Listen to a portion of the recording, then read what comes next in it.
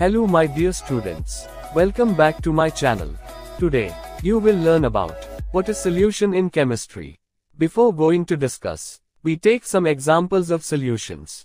Juice is considered a solution because when you take a sip of juice, you don't taste individual parts separately. All the components of juice combine to give you delicious and refreshing flavor.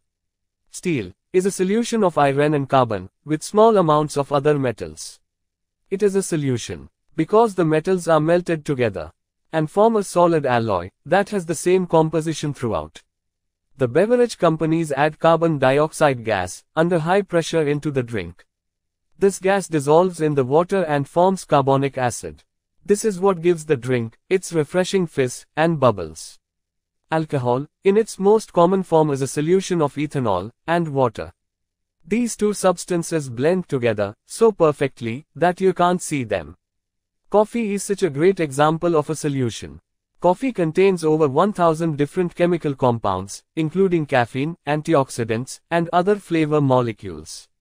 When diving deep underwater, the pressure increases significantly, and breathing regular air becomes dangerous. That's why the diver's cylinder contains a solution of oxygen, nitrogen, and helium. Before going to discuss solutions, we must know about mixture and its types.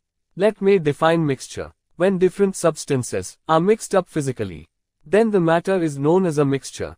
There are two types of mixtures: homogeneous mixture and heterogeneous mixture. We take an example of salt water.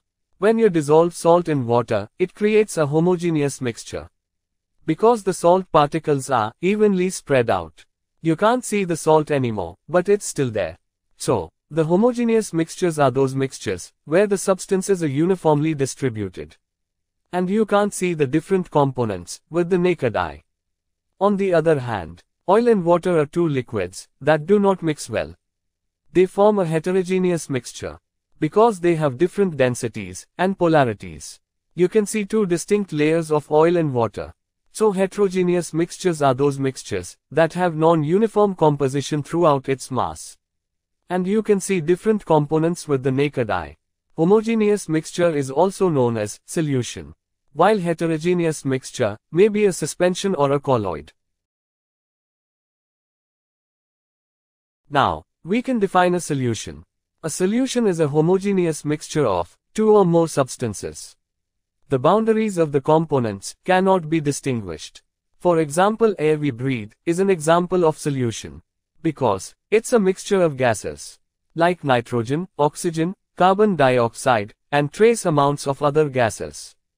These gases are all dissolved in each other to form a homogeneous mixture. So air is a solution of different gases. Brass is a solid solution of zinc and copper. These two metals are melted together to create this beautiful golden material that we often see in musical instruments and decorative items. Do you know, my dear students, what is a binary solution?